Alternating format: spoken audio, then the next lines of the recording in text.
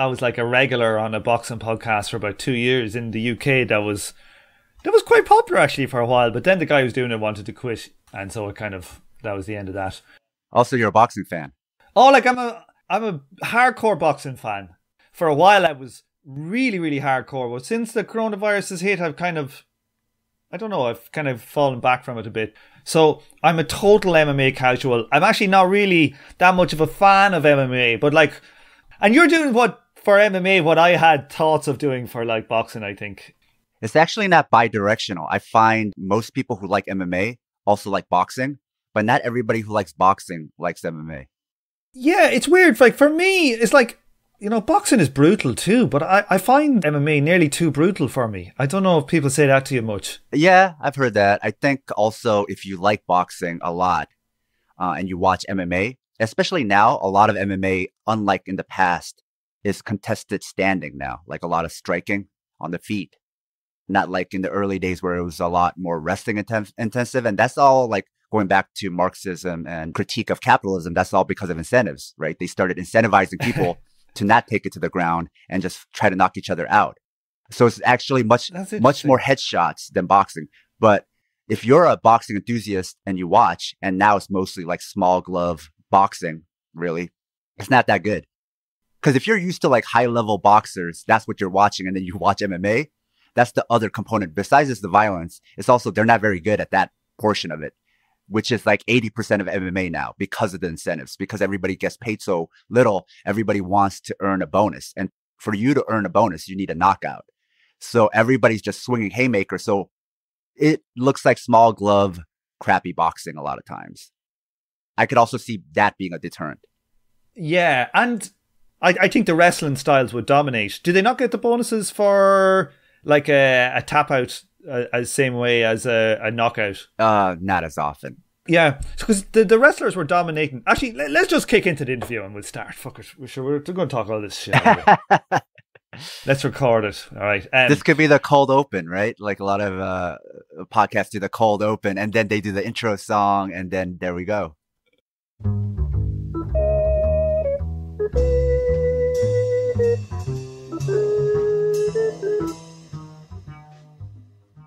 Hello and welcome to the 142nd episode of From Alpha to Omega. Today is Thursday, 17th of December, and I'm your host, Tom O'Brien. This week we are chatting with Sam from the Southpaw Pod about socialism and combat sports. Sam is one half of the Southpaw Pod, which is a socialist MMA podcast, a real pioneer in the world of radical sports podcasting. Part 2 of this episode will be released as a patron-only episode in a couple of days. This week I have the new patron Ove Lundberg, who signed up for an annual contribution, to thank. Make sure to buy your Christmas copy of Eric Olin Wright's Understanding Class, which will be the new reading group series starting in January.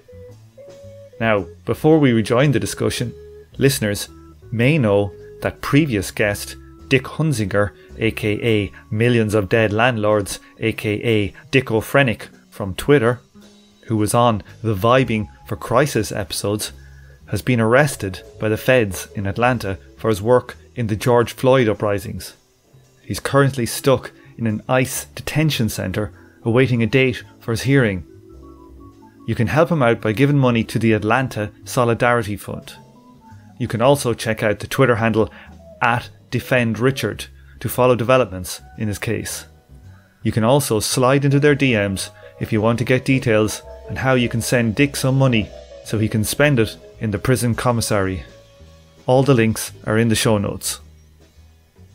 Okay, let's rejoin the discussion. Today, I'm delighted to have a long-time Twitter we've been following each other, a fellow podcaster in a niche podcasting section, which is kind of like socialist MMA podcast. We've got Sam from the Southpaw Pod. How's it going, Sam?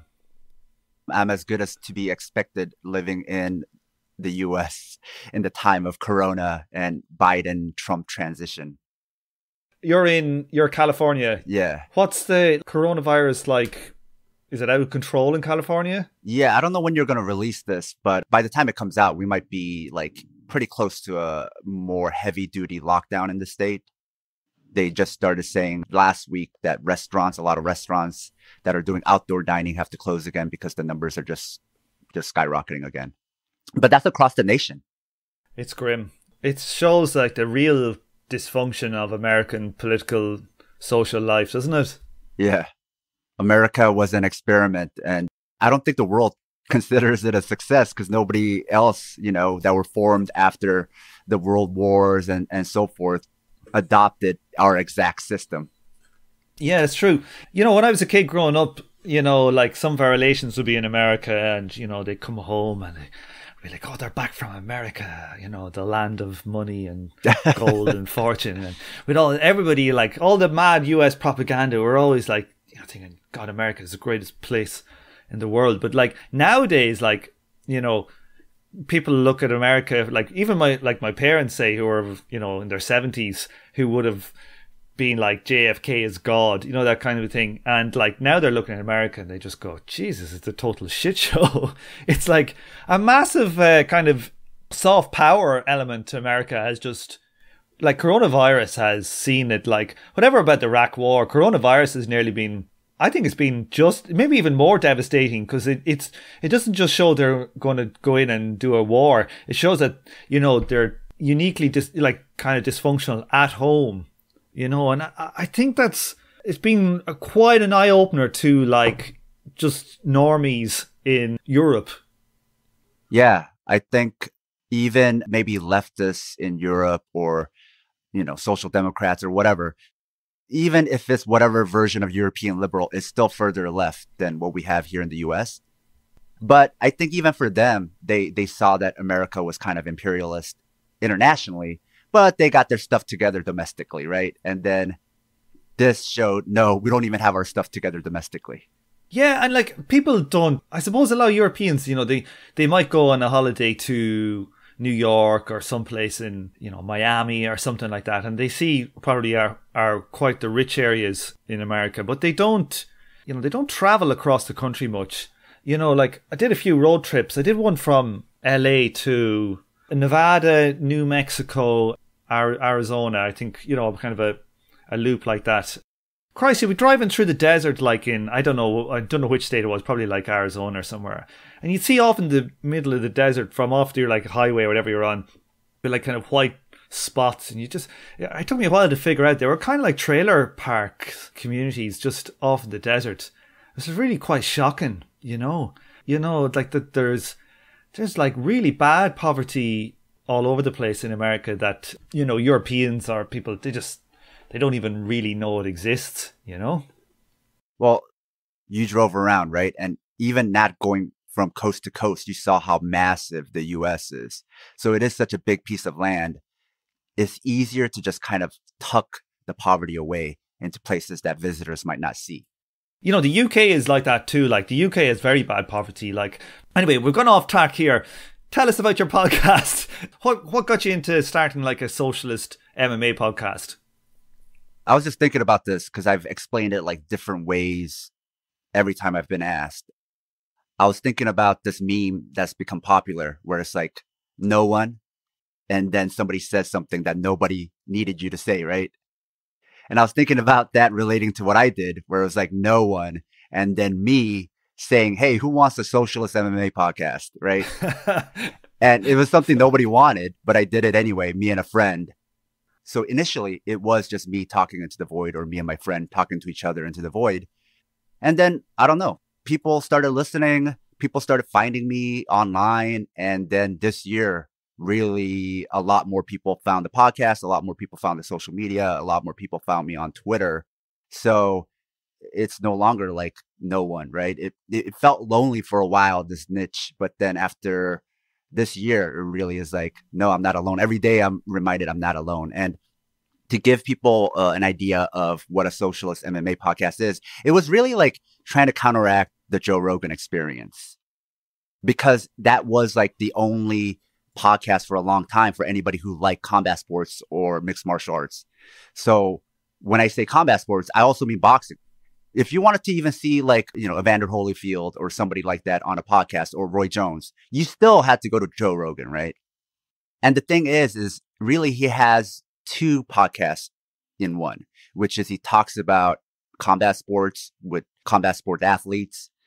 And then he talks to reactionary shitheads, right? What happened was he used the combat sports to lure people in. And then they came for that, but they stuck around for the interviews with like Alex Jones. And so in a way, he pilled them, right? So I think for right wingers, having interviews that has nothing to do with combat sports and then talking exclusively about combat sports isn't that weird. Where when I try to explain it to people on the left that, yeah, my interviews, like if I bring on a guest, we don't have to talk about combat sports at all. That kind of confuses them because they want like one general theme.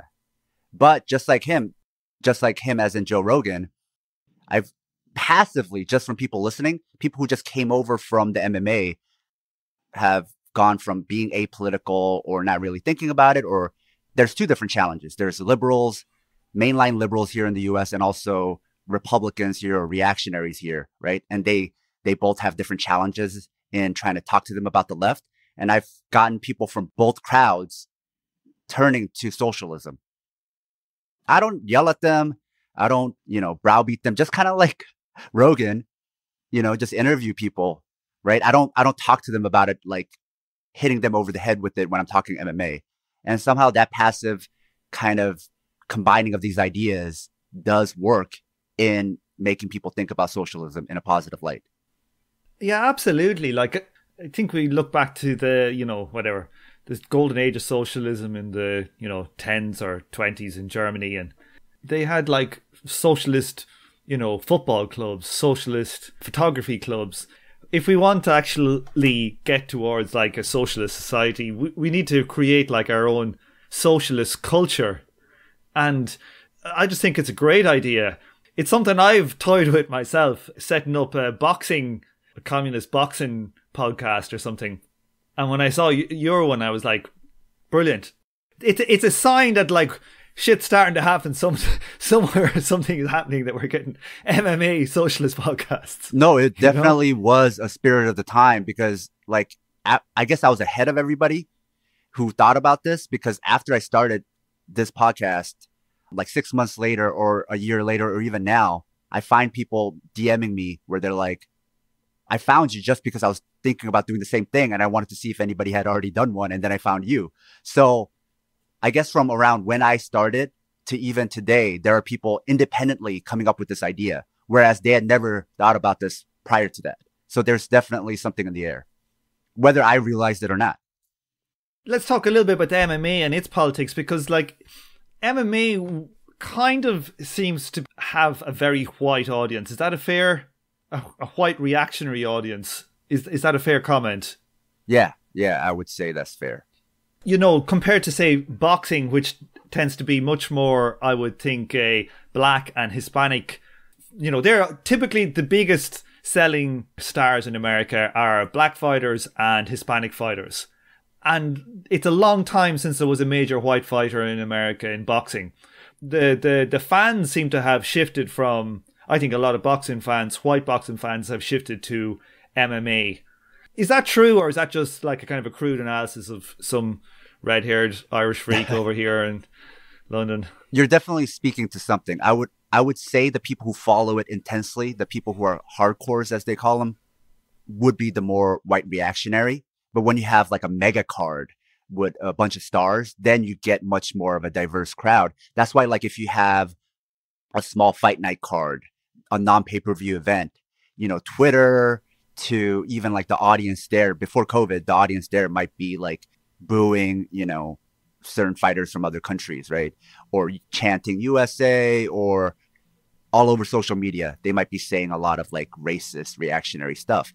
But when you have a mega card, then you see the full breadth of MMA, which is, it's not just reactionaries when it's the big card. So that's why they would boo Donald Trump. And that's why they would cheer for Bernie Sanders, or boo people like Kobe Covington, who's an extreme, like, racist reactionary. So it's true that the day-to-day people are those white reactionaries. But I think the reason why the people who doesn't fit into that mold don't follow it every day is because of those people. But it does speak to like something that's so compelling about it that for the big cards that it pulls in everybody back. It pulls everybody back who might even like not want to be involved with it, but they just like it. Yeah, no, I see. It's like a kind of a similar dynamic, I think, in the boxing. Like this whole era of like Floyd Mayweather and Manny Pacquiao, you had like, you basically online, you had like basically race war trolls at it 24/7 for 5-6 years. You know, that's just like a kind of its own small subculture. But when like the actual fight gets made, you get like just regular boxing fans push into it, and it dominates and blasts away that kind of undercurrent of just out and out pure fucking racism. Yeah. And I think also I think maybe there's like a low key embarrassment about liking combat sports for a lot of leftists, because I see some recognizable names on Twitter that me, like a lot of people recognize. I don't want to point them out, but then I see them all of a sudden start following me or liking my combat sports tweets, but they never mention it. So it means that it's one of those things where it's like, I like it, but I don't want people to know I like it. It's a very weird one. Like I sometimes I really struggle with like my boxing. I struggle with, just how damaging it is for fighters on average, and I'm trying to weigh my obvious enjoyment and kind of addiction to watching it. So I can understand. I can just see, like, I notice that own contradiction in my own following of the sport. So I can definitely understand it in other people who aren't as into it as I am. Because they're brutal sports like boxing and MMA. They're just in a totally different category to every other sport, pretty much. Well, other than American football, I would say. Yeah, maybe as a European. Like, we just look at American football and we go, them boys. Look at all that padding and helmets they're wearing. Yeah. Them boys should play rugby. No, yeah. So they do get it. They get a pounding, but like, I can't give it to them, I can't. Sorry, this is my bias coming out here. Well, you think American football is as brutal as these other sports? Oh, more so. I mean, you could look at it theatrically like that, but regardless, like the amount of what's called CTE, like brain damage that's coming out, it's like, then it's like almost like trying to be like, I don't know, trying to be more macho than the macho reactionaries. It's not helpful sometimes. It's like look at the numbers, like they are getting brain damaged really badly. So something is happening there, right? Oh no, definitely, yeah. And even soccer players from the 60s and 70s in Europe, like, they're all dying very young of Alzheimer's, because the old heavy balls, they were like pigs, proper leather, heavy ones, and they were heading the ball so often. Yeah. A lot of them they're all dying like of literally in their mid 60s of Alzheimer's. It's pretty brutal. But are the rates, they probably don't compare to boxing though, do they, for brain damage? I would find that hard to believe. I wonder. I've no idea. That's a question people bring up. I don't know if people know for sure, just because football is so much bigger of a sport here in the US that all the studies have been done on football, not as much on boxing. So yeah, it's harder to tell. And also football has like this professional level where everybody's gigantic and super athletic and running at each other, full speed. Versus boxing has like from amateurs to, lower level that may never fight at this high level, and then you have like the high level fighters. There's people who are like pro and undefeated, but they had like, I don't know, 20 amateur fights and now 10-0 as a pro, versus people who've had 200 amateur fights and so forth. So I think the cohort is so much more diverse than football that also is challenging then to create a study. Yeah, and it's not the money in boxing compared to football either. Who's going to fund it? Bob Arum. Yeah, that's the other problem. Like, what audience, like, what public outcry is there for you to figure this out, right? The football studies happened because there was a backlash. There were people demanding it. Whereas in boxing, like I said, the fans show up for the big fights, but they're not like everyday hardcores. And maybe the ones that are, even in boxing, are the ones who don't care about brain damage, though. There is quite a few of them. I listen to like quite a few boxing podcasts, and Like some of these fight fans are fairly brutal. Like, you know, they literally want the guy knocked out. Like, I mean, they want them out cold, you know. And, you know, I was watching some old, you know, well, it's interesting we're talking about the brain damage. It's like, you know, it's been common knowledge about CTE. Like, you know, there is the whole term punch drunk. You know, I wonder how old that phrase is. You know, that's probably hundreds of years old. Yeah. You know, that it's kind of like nearly a new thing in football to the regular pundit that they're hearing that, oh God, these guys are getting, you know, brain damage. Yeah. I read this Japanese manga called Hajime no Ippo. Have you ever heard of it?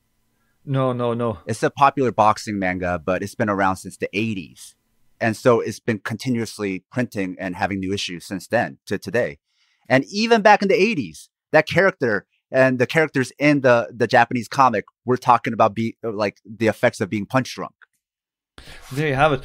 So we're talking about a bit about the reactionary kind of element to the MMA scene. Like, you were doing some stuff that was like literally talking about not just kind of, you know, right wing, but actual major stars who are kind of are neo-Nazis. Do you want to talk a little bit about that? Because I was aware of that for a while. They were talking about the Gracie brothers and that, but, you know, I was still kind of shocked when, you know, you see, does one of them have an actual swastika tattoo? None of the major stars have swastika tattoos, but that has been an issue where maybe they sign a new fighter. Then later it's revealed that they have swastikas, right? So what do they do there? Or like it's one of the feeder shows to the UFC, or it's maybe it's not UFC, but it's one of the major other promotions. And also in the subsidiary market of like different types of grappling or martial arts tournaments, people with swastikas will show up. So it's there. And then if you look into a lot of the military apparel kind of casual wear companies that are associated with MMA and UFC that might sponsor, and you look into some of their stuff, then you see, oh, it might not be outright swastikas, but the dog whistles are there. Like, especially if you know about white supremacy, like Rhodesia is a big popular one. And you see a lot of these apparel companies always alluding to Rhodesia, right? And that's all like officially there. Not just even in combat sports, even in like American NASCAR and stuff like that. They're all there as well. And like, do they have like 88 and shit like that on their apparel or stuff? Not like something that they would wear like in the UFC to the fight because, well, one thing, UFC doesn't even let you wear your own sponsors anymore. So you have to wear their uniforms, even though you're supposedly a freelancer. So you don't see that kind of stuff anymore. But back in the old days when they could wear whatever they wanted, you would see some weird stuff on their shorts. Like, was there some famous gyms that were kind of associated with like some neo-Nazi types? Did I see you talking about that? Well, there's a lot of like outright Nazi gyms or far-right gyms, and then they train MMA. And then if you're around long enough, because the general level of MMA isn't that high compared to other sports. So what I mean by that is, and by other sports, I mean professional sports, because the pay is lower. So a lot of the plus athletes will go to another sport. You rarely see somebody give up like a high profile career to come to MMA, or you never see that. But what you have in MMA is a lot of people who things didn't work out for them in their primary sport and they switched over to MMA. And even though they weren't good enough for that professional sport, they're still like better than everybody else as far as athleticism in MMA. So my point is that the barrier to get into like some of these shows are much lower. So if you have a MMA gym and it's full of far-right shitheads, and you've been around long enough, you could probably train them well enough to get them into some of these shows. And then from there, it's a numbers game. If you train enough people, then you could probably get them into the bigger shows. And on top of that, there's a lot of fusion. So MMA, a lot of people train at different gyms. There's a lot of like network effect. There's a lot of interconnectedness. So a lot of these ideas also show up in the mainstream gyms with like a lot of top name fighters. So like at Jackson Wink, which is probably one of the most premier MMA gyms that has had and still has a lot of the top UFC fighters like John Jones, you know, they've been in the news where they've been doing stuff with the far-right militia in New Mexico to hanging a literal QAnon banner above their gym. And the coaches are always spouting QAnon, racist, anti-Semitic conspiracies. So it all kind of intertwines. It's hard to separate one thing from another. It's kind of like a social fabric because a lot of MMA itself is being trained in like these tucked away, like middle of nowhere places. And part of that reasoning is because wrestling is popular there. And secondly, because there's no quote unquote distraction. So you're in the middle of nowhere. But then you have all these people in the US, what do they call them? They call them like off-gridders, these type of like survivalist libertarian types who are also there too. So it all kind of like merges and mind melds and creates this culture. Yeah, especially, you have like, I presume it's like boxing where there's like gyms like need sparring and you have big interaction between different gyms and networks can form, ideas spread that way too. I would say boxing, the reason why it hasn't been as bad is because a classic boxing gym is much more anarchistic, I would say, where you go in and you just pay a day rate, right? It's run kind of like a group-owned club or a co-op. You pay a day rate, which is really cheap, and then you work out on your own. There's no classes, right? And then if you want to find a trainer, you work that out on your own with somebody there. And it's all very like DIY, right? Which is starting to change because a lot of boxing gyms are starting to adopt like the martial arts model of having classes and now having what's called a tuition, where you have to pay an exorbitant, monthly fee to train at this boxing gym, right? But I would still say that's emerging. But classic boxing gyms, because of that style, if you have those kind of reactionary elements, it could still stay isolated. It doesn't permeate throughout the whole gym because everybody's doing their own thing in a gym. Whereas in a martial arts gym, everybody's doing things together. Yeah, there's a much more of a master guru kind of a thing in MMA gyms. Well, I was going to say, to your point about master guru, even if you have left politics, if you train martial arts, there is a blind spot where I've seen socialists, Marxists, anarchists, doesn't matter what the tendency is, but they're domain specific. So they could apply this logic of politics to everything else. But when it comes to their dojo or their martial arts gym, they just put the blinders on and they will like defend or like apologize for just openly obvious, explicit reactionaries to fascists, because this is something I talk to a lot of people about within the Southpaw community, which is that cult overrides politics. Meaning you could have whatever left politics, but cult is more powerful than that.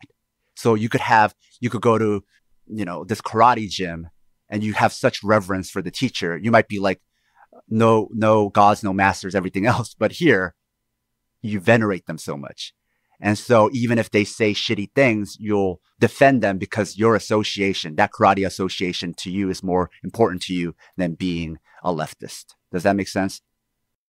That wasn't apparent to a lot of us within the community at first, but it became very apparent within a couple of months that a lot of people, even if they are like an activist, I've seen activists, people who are like hardcore into collectives and whatever, but they are still like reactionary when it comes to the gym. Yeah, there's plenty of leftists who like a good guru themselves, Yeah. It's like the sect form in the gym. Well, it's not like you adopt left politics and it's like a magic pill that cures you of all your reactionary tendencies, right? So you grow up watching all these martial arts movies, and so you're conditioned to have like this magical fantasy idea about it in your head. Left politics isn't going to just make you delete that from your brain. It's still going to be there. And also, on top of that, you don't even know you should delete it. You don't even know that's reactionary or problematic. It doesn't even occur to you because you always considered martial arts something that is in a vacuum, that is away from everything else. I would say that in sports that, I don't know, I'm going to make a real generalization with no facts here, but I think typically in a sport, an elite sport, professional sport, because a lot of the times, specifically in non-team sports, so like, boxing or these type of ones, that because they have to fight and they have to do it all themselves, they feel like everything I do is because of what I've done and I've sacrificed myself, and that it kind of lends people to not having a kind of, social or communist, whatever outlook, that they feel like I did this on my own back, I'm an individual. And I think also with the coach, I think there's a bias there. Oh yeah. Like from what I see is like the amount of sports stars that should know better, that come from bad backgrounds, I think it has to be a tendency that's going on. So going back to like no gods, no masters, right? You could have somebody saying that. But if it's a guy who's like all about that, ask them, hey, what do you think about Bruce Lee? And they completely forget that they were all talking about no gods, no masters. And they'll just like gush about Bruce Lee and how he's a god, right? So they could be talking about those types of ideas like 5 minutes prior and completely forget that they mentioned it or the contradiction here. Yeah, like how many fight fans go, oh yeah, like commies or socialists go, yeah, oh, my favorite fighter is Mike Tyson. I love Mike Tyson. You're going like, he's a rapist. Yeah. A convicted rapist. And they go, oh, well, yeah. And then they'll say something like, oh, well, I don't know if that was like, there was definitely some grey area around that. I think, Don King said something like he was innocent, get fucked. Man, Mike Tyson I even talked about Mike Tyson on a tweet like a couple of years ago, and that got a lot of pushback from leftists.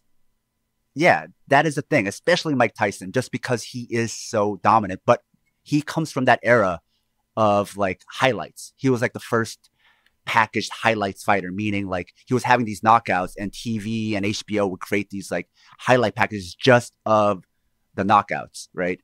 And so then that's when fight fans went from the sweet science and appreciating that to just wanting to see knockouts because they were conditioned to by these promo packages that were featuring Mike Tyson. So not only were they conditioned to only want to see knockouts, they're also conditioned to really like Mike Tyson and to think that is what good boxing is. So then from there, they have such a reverence for Mike Tyson. I've had people where I bring that up about that he is a convicted rapist. And then they're like, oh yeah, where their love of Mike Tyson as a boxer and that idea of them being a rapist never occurred to them simultaneously. People are the same though, even with Michael Jackson. Like, how many people listen to Michael Jackson and say, well, I still like his music? Like, I always say to them, this is what I say. I say, okay, imagine now there's a pizza shop right down your street and they've got the best fucking pizza in the world. But then you find out that the fella who's making the pizza is a kiddie fiddler. Would you still go in and buy his pizza? And they always say no. I say, right, well, fucking, you should turn off your Michael Jackson then. With Mike Tyson, it's a step further because with Michael Jackson, it happened after he died. So there's like that whole like, well, it's a dead person, right? There's like, and he didn't actually go to jail. Mike Tyson actually went to jail, right? Like, this is case closed. So I guess to build upon your point, that is true. But Mike Tyson's case then, based on what you just said, becomes even stronger and clearer. And people still apologize for him, right? Yeah, people apologize for him. Absolutely. So one thing I'd like to talk about is the business of UFC. Can you tell us like the business model and how it works? Talking about the business model is one of my favorite ways to kind of explain left politics because you have these control groups. And actually, I think that is why a lot of listeners who just came for MMA and to hear us talk about combat sports became receptive to socialist politics. So you have an example of like 3 different approaches to labor rights. And they're not all ideal. So the first one is the UFC, which is basically anarcho-capitalism, right? It is just like purely whatever the owners want to do, that's what they do. Then the second tier would be a policy act, which is boxing and the Ali Act. And even there, if you're a boxing fan, you know that isn't a cure-all. It still has problems. But it's still something that MMA doesn't have. MMA doesn't have the Ali Act. So you can actually compare what a combat sport without the Ali Act looks like. So in that way, before MMA, you didn't know. You just talk shit about it and you just assumed it didn't do shit. And now you can compare. It's like, well, it is different from this. And then from policy change, you see unions in the big ball sports. And even that has problems, right? But you compare unions to the Ali Act and you see how much better unions are. And then the last example we don't have is what would sports look like in a post-capitalist society? We don't know.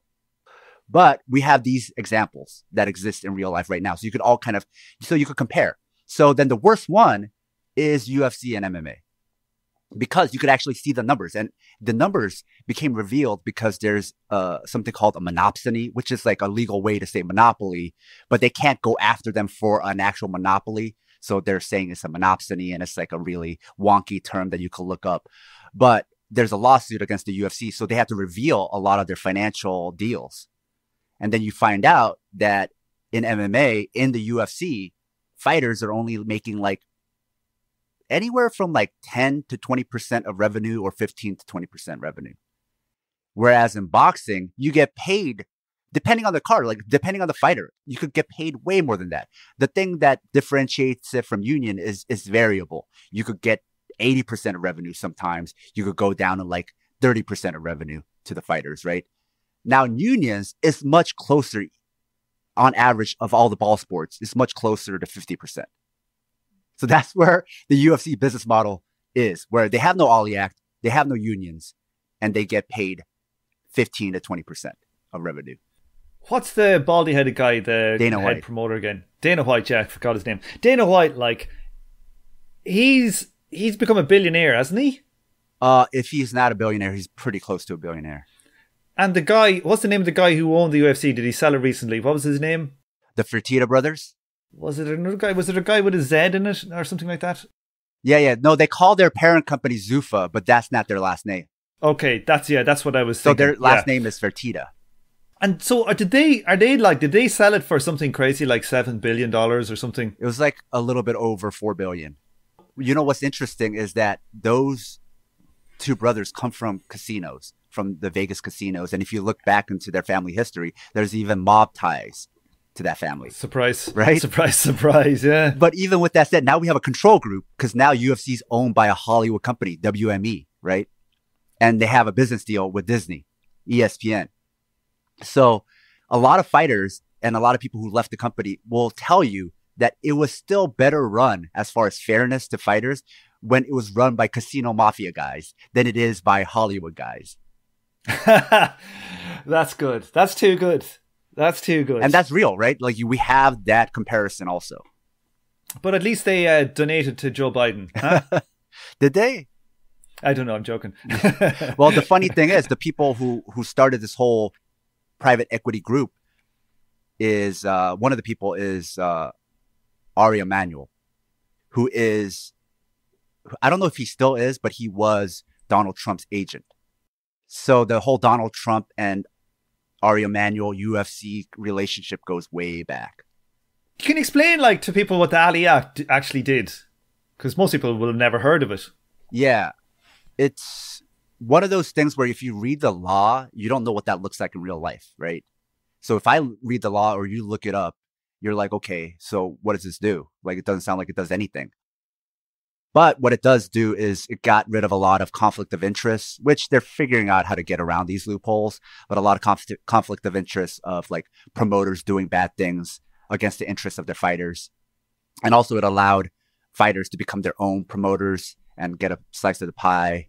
And there's a lot of things that you can't do. So you can't run the UFC model in boxing. That's why the UFC was trying to start their own boxing promotion called Zuffa Boxing, which I don't know where it is right now. But one of the things that they ended up doing is they decided they're not going to be a boxing promotion, but instead be a TV platform for other boxing promotions to run their shows, because they couldn't run it like they can't run what they do with the UFC in boxing because of the Ali Act. So to give you an idea, that is the thing that stopped Zuffa Boxing from becoming a promotion.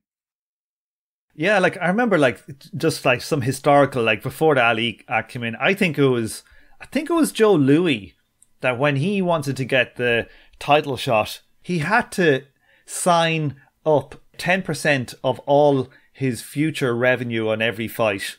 Yeah, I think for listeners, American listeners, you're talking about Joe Louis, right?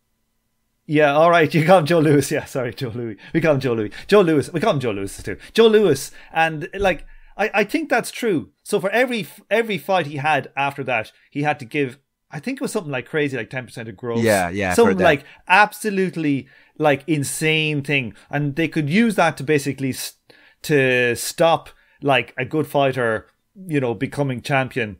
One thing that boxing fans say about UFC though, well, UFC is weird because it's essentially a monopoly. You know, they have monopoly power there, and like in boxing, you have pure anarchy. You know, you have got 4 major title belts, and then you've got, you know, in America you got 2 or 3 main promoters. In the UK you got 2 or 3. In like Germany you got 2 or 3. But around the world there are like probably 15 major promoters or 20 promoters. You know, and they're all battling in. But in UFC you have one company has the belt, and they control rankings.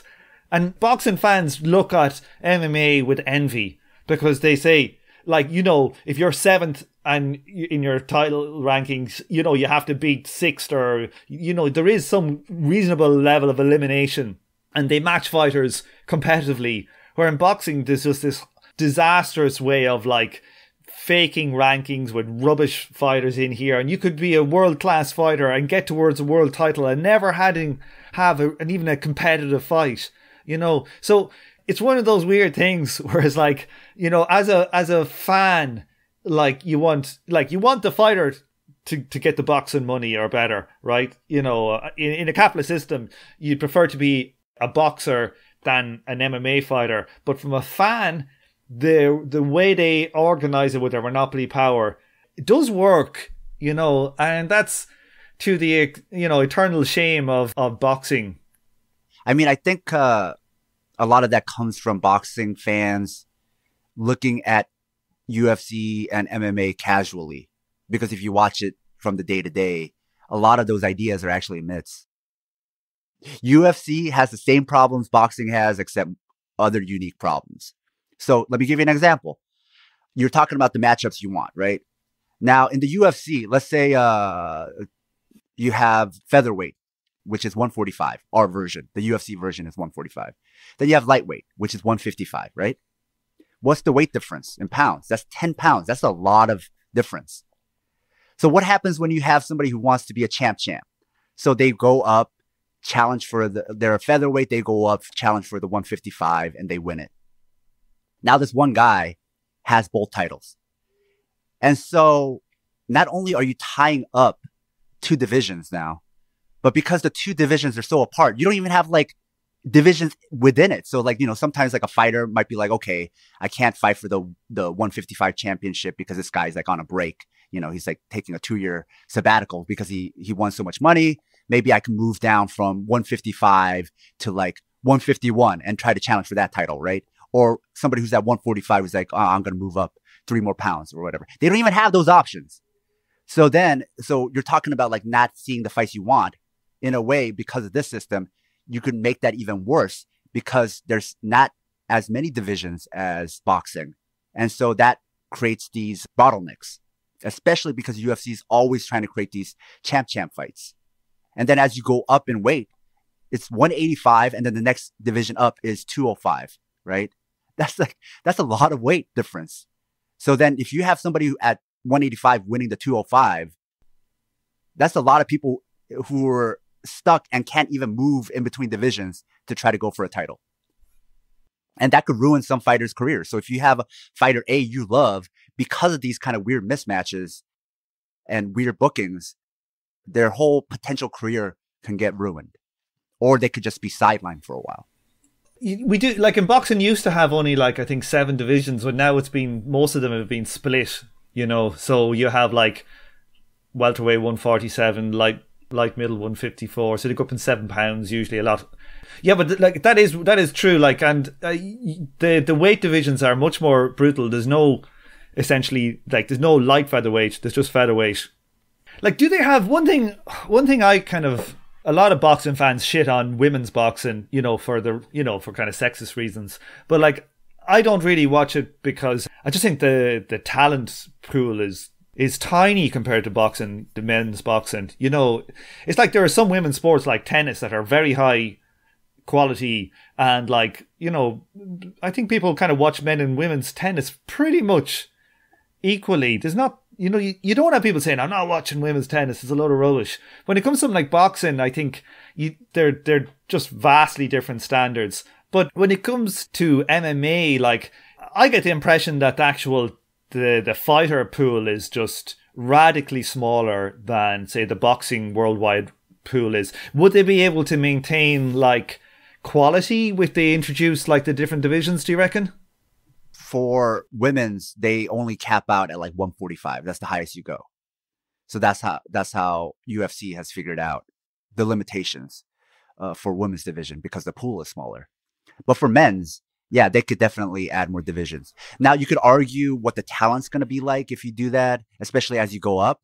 But from 170 and below, if you add more divisions, you're going to still see a lot of exciting fighters. And I would even say for women's division, you could even add at least one more like lighter weight category, and you'll still have a pretty good talent pool. The women's division, same thing as men's, it just starts earlier. The higher you go up in weight, the pool gets smaller. I would say for men's MMA, it's like 185 and above, it starts thinning out. With women's, it's like when you get to 145 and anything above that, it starts thinning out. Like, one thing I'd have to say, though, weirdly for, like, combat sports, MMA is pretty progressive in marketing their women fighters. Yeah. Is that fair? Like, because in boxing, it's a joke, In boxing, women's boxing is a total, like, the promoters only, if they promote any of the women's boxers, they're doing a bit more now in the UK. It's purely, I think, to have a cheap option to fill up some time on a card, and say it's a world title fight, instead of having it like being a low level, British area fight. It sounds a lot better.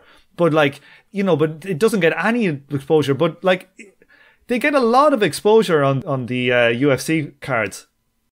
Yeah, I think if you compare it to boxing, it does. If you compare the exposure they get to men's fighters, not as much. Okay, yeah. Like, would you say they're way behind, or because some of them crossed over mainstream? Like, what was that wrestler one who got beaten? Ronda. Oh, Ronda Rousey. Yes. Well, I think she opened the what did they call it? What's the cliche? She opened the gates, right? And I think boxing, even trying to promote more women fighters, is directly as a response to the popularity of Ronda Rousey. So they're only doing the right thing because they feel like they're incentivized to do it. Ronda's gone. So they're like, here's all these people that wanted a woman fighter, but now they don't have one. So they're looking to build one in boxing to take all of that Ronda energy over, right? So I feel like that's what they're trying to do with, like, Clarissa Shields, Katie Taylor, like people like that.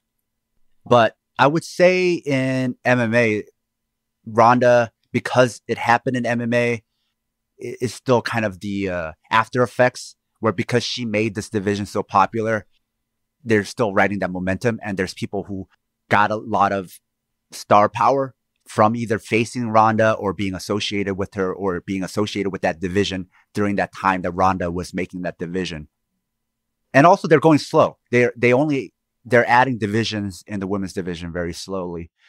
But also I would say it goes back to what I said about other sports paying more, because it's all relative. So with the men's division, because a lot of the really plus athletes go to other sports, like I said, then the general talent pool as far as athleticism, just purely athleticism, isn't super high in MMA.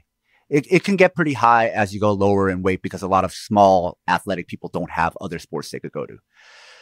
But because it is still like you're not going to see like a LeBron James in MMA as far as that level of athleticism, then the men's division doesn't seem like that much more athletic than the women's division. So, you have men making it to the UFC who started their first martial art at like 25. You still see that. So like, women, that's crazy. So, imagine doing that in boxing. Even with boxing's like all these bullshit divisions and organizations, that's still super rare. Whereas in MMA, that's pretty common. So then for women who come in, their parents like maybe were sexist and didn't let them do combat sports, and they started at 18, right? And then they come into the UFC at 22. Their skill quality isn't going to be that much worse than the men's. because the men also like might have started later, and their counterparts who were really athletic went off to professional soccer or like American football or basketball or something else. I'm just thinking what you said about like fighters coming to boxing late. Like in the last 20 years I've been following the sport, like I'd say the only top level boxer was Sergio Martinez. Do you know Sergio Martinez? No. He was a middleweight champ. He was Argentinian. Oh, yeah. He was really good. Yeah. And like he was a footballer and he like broke his ankle or something like that. And he started picking up boxing when he was like 19. And he got to the highest level. But that's super rare. And he was like a professional footballer. Like he wasn't just like a plumber. Yeah. It's like, that's one thing I kind of find with MMA a bit. I feel like the talent pool, it's kind of, because in reality it's a new sport. Like, you know, you go to, say, a small country like Ireland and you go around, there'll probably be 100 boxing clubs in Ireland, right? And even though we've had Conor McGregor, I don't know if there's 5 or 6 MMA clubs in Ireland. I don't know. Like, I don't know. I never heard of one anywhere near me. Okay. Where I grew up. So it's like, I wonder like what the actual, it's to be expected though, because it's a new sport too, but like, particularly if the money is not good and the brutality of the sport it seems like it's kind of stuck in this kind of spot whereby it's very profitable for the owners, but like it doesn't attract the highest talent. And the wages aren't great. It's kind of it's weird it's such a prominent sport given that kind of combination. So I did actually look up the statistics on this because I knew I was going to be wildly incorrect here. So the Irish Athletic Boxing Association has currently over 360 clubs affiliated across the north and south of Ireland. And from what I can tell, there seems to be around 40 or 50 MMA gyms in Ireland. That's including like things for kickboxing and jiu-jitsu and general martial arts. So that was higher than I expected. You know, there's probably been quite a boom since Conor McGregor has happened, but still it's a much smaller size and it certainly wouldn't have the institutional longevity of boxing across the country. To your earlier question, that is why they're not even like feminists. They're not trying to like promote women's MMA, and they still don't do it as much as men. But the reason why they do it is because the talent pool isn't that great. So why the women's division doesn't stand out that much, right? Because of that's just a general problem. And I think before people knew what people were getting paid, there was this idea that maybe there was money to be made in MMA. So a lot of high-level collegiate wrestlers in the US were going over to MMA.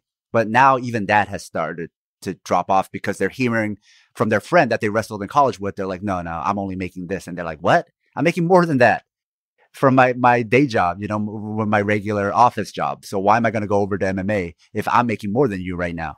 So there was this period where plus athletes from American wrestling were coming over, but you're even seeing that to start to drop off. But UFC doesn't care. That's part of why they have everybody wear a uniform. They don't want to have any personalities. And especially after Conor McGregor, I think they also learned their lessons. Like, we can't let somebody get that powerful. We can't let anybody get into a position where they're bigger than the UFC. So that way we can just throw in whoever and they're just going to watch it because it's a UFC product, not because they like fighter A or B, or fighter A or B is really good.